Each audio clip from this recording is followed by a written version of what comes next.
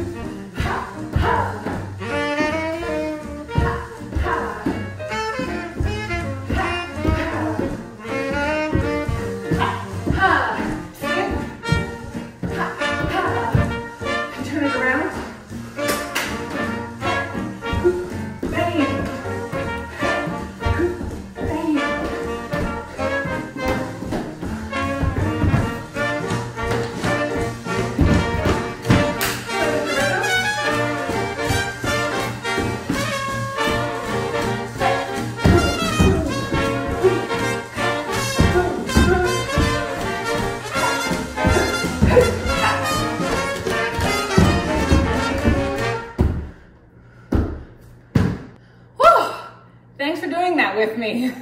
So there are a whole bunch of different ways that you can play with this basic movement. Think about the direction you're turning, the shape of your limbs, the rhythm of your body, and you'll just see what you come up with.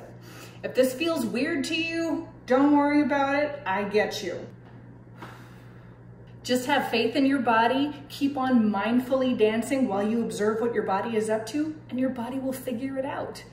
Thank you so much for taking the time to learn with me today. I hope this was helpful for you. If you liked it, please subscribe. Check me out on Patreon. If you want to learn anything else, let me know. I'll see you next time.